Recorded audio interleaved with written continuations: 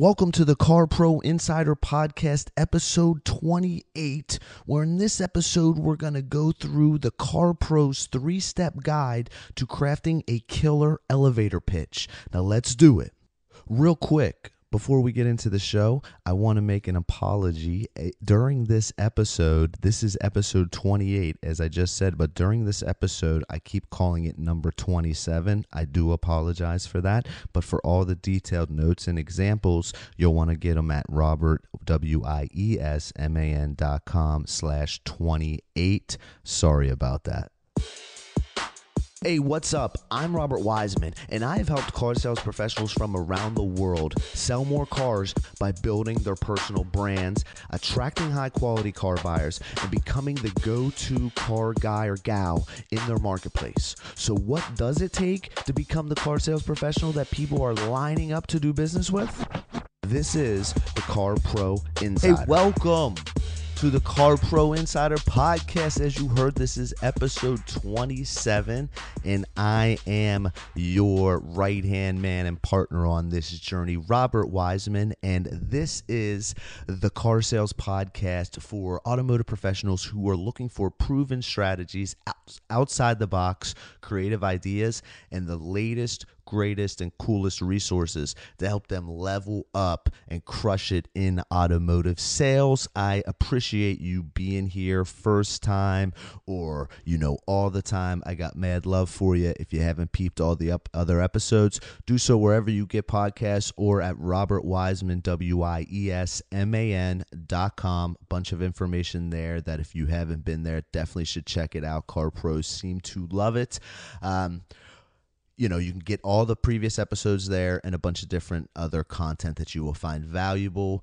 Feel free to leave me a review on iTunes or wherever you get podcasts. I see all of them, and I definitely appreciate that love. All right, so let's jump into the content here. This is episode 27, and today we're going to talk about crafting your killer elevator pitch. So what an elevator pitch, or sometimes you'll hear called an elevator speech, either or what it is, it's just like a short and sweet and to the point, brief speech that's designed to convey what you do and generate interest in it, right?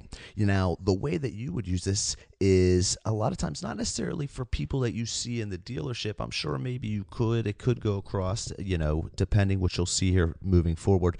But it's stuff that like at other outside the dealership, networking events, or just out at the mall, or at a festival, at a party, out at night, and people chopping up talking about what they do. I mean, do you want to say, oh, hey, I sell cars, right? Do you want to say that I sell cars? Or would you want to say something like, oh, well, I help car shoppers who hate car shopping and spending all day in a dealership by offering them a streamlined, pressure-free, and 100% transparent in-store experience, which helps make buying a new car an enjoyable, fast, and painless experience that my customers love. Boom. Which one would you rather say? Well, in this episode, I'm going to show you how to say the latter, because that's the one I do believe anybody wants to be saying that you should be saying, as opposed to, oh, hey, I just sell cars, or I'm a car salesman. Oh, I sell Fords, I sell Chevys, whatever, right? We're going to show you how you craft a brief, quick, to the point, and sexy elevator pitch that you can deliver to possible prospects and people at networking events and out there in the real world that you connect with, so you don't sound like every other car salesperson out there. You know what I'm saying? Let's jump into it. All right, so let's jump in, and I'm going to show you step by step how you can create your elevator pitch, your elevator speech, whatever you want to call it, like the one example I gave in the little intro there, right? So it's going to be 3 steps, and then I'm going to go into about 3 more tips to help and for you to think about while you're crafting this. All right, boom. So what we do is we started with the pain, right? You want to start with a pain of the customers that you're trying to attract, who you're trying to work with. Now, this one here, the example I gave you, is the pain is, car shoppers who hate car shopping and spending all day in a dealership, basically. Now, that could be also, it could be credit challenged customers, busy executives, whatever, small construction owners, if you're looking for truck buyers, things like that, right? So this one, I'm just going to kind of get a little bit, example that a lot of people can probably relate with. And then you can go in and fill in whichever and change it up to pertain to you, right? So the pain was to help car shoppers who hate car shopping, that like they're really fed up and just hate and dread and are stressed out about spending all day in a dealership. All right, that's the first step. Document that, the problem, the pain that your customers have. Number 2 is going to be the solution, how I ease that pain. And that is by a streamlined, pressure-free, and 100% transparent in-store experience. Right? So your solution would be pertain to whatever pain that you're looking to solve, whatever problem you're looking to solve. You then write down the solution as number 2. And again, if yours was credit challenged customers is the pain, the solution could be getting them on the road in the car that meets their needs at an affordable price.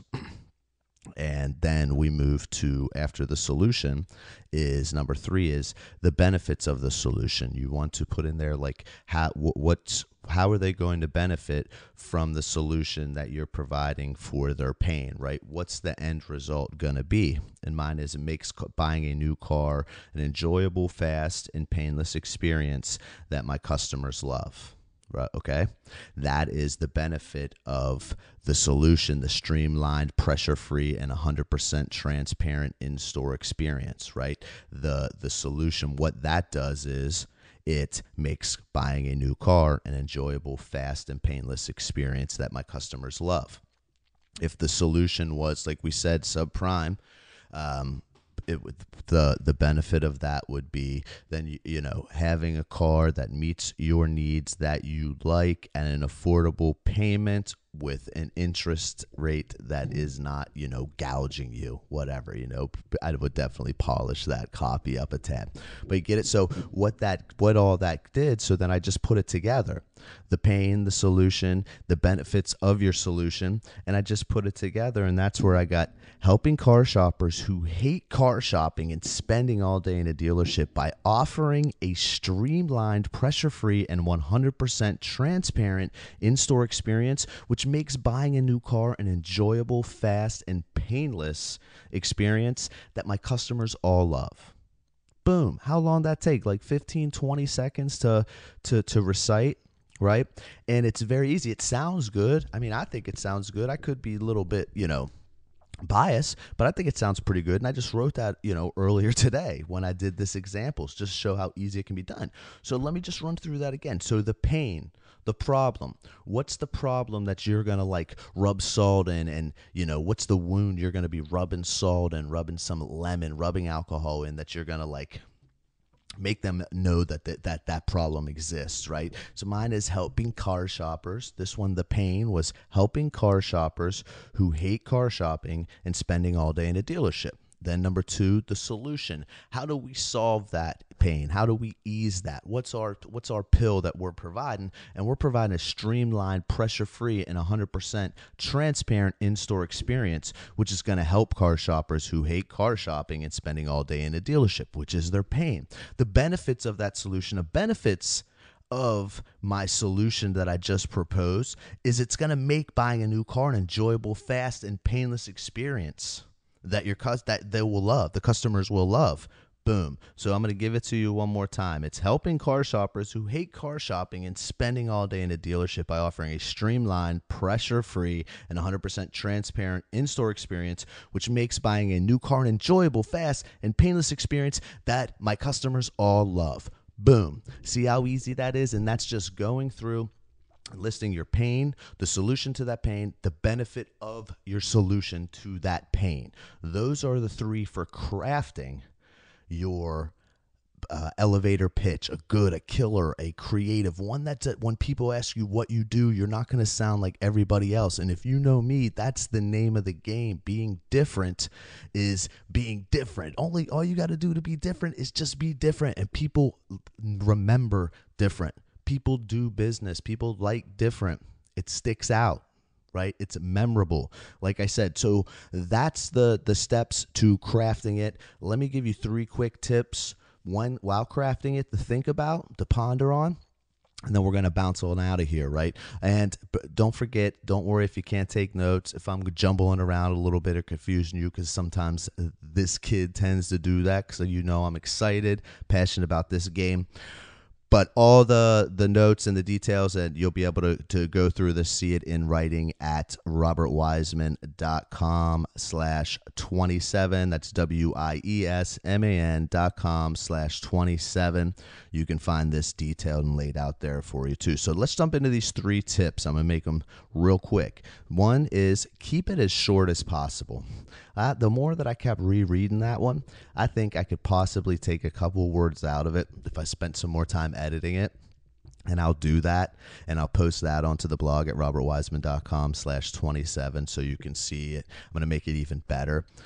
But you want to keep it as short as possible because that's what's memorable. I mean, that's the world we're living in. People are just like bombarded with stuff from everywhere, from their phones, talking with people, kids, just, TVs, music. I mean, everywhere you go, there's messaging. People are bombarded. So the shorter it is and the easy and the compelling and the easier it is to consume, the better it's going to be. So keep it short and sweet as possible. Go back and edit it a few times even after you put it all together. Get a second pair of eyes on it, or fall back off of it till the next day, re-look at it and see if you can craft it and make it better and shorter. 2 is use clear words, no jargon. You know what I mean? Use words that are concise and clear, that have clarity. There's no misconception, and don't use terms that we use, I can't even come up with jargon when refused to, like when it comes to credit or credit scores and things like that, whether it be good or bad credit. Just stay away from all jargon. And the 3rd is practice, right? You need to get in there and practice reciting this speech. Once you have it down, it needs to come off the tongue just like it's nothing. Right? Detailed, fast, putting emphasis on the right words, using the right tone at the right places. And I do that a lot by recording myself doing it, especially through video, right? Because a lot of times it's going to be in person. So not only how it sounds, not only what you're saying and how it sounds is important, but how you look delivering it and what you're doing while delivering it is going to be just as important. So use video, use mirrors, and just practice, because this thing has got to be able to spit out like it's breathing and make it natural and real. So real quick, those 3 tips: keep it short and simple, use clear words, no jargon, and practice. All right, guys, that's it for episode 27 of the Car Pro Insider Podcast. I hope that enlightened you a little bit. Hope you got something out of that. Make sure to, look me up wherever you like podcasts, subscribe, leave a review if you haven't, and then get all the details of this episode and all the others, robertwiseman.com/27. All right. And I'll see you next week. Stay at it.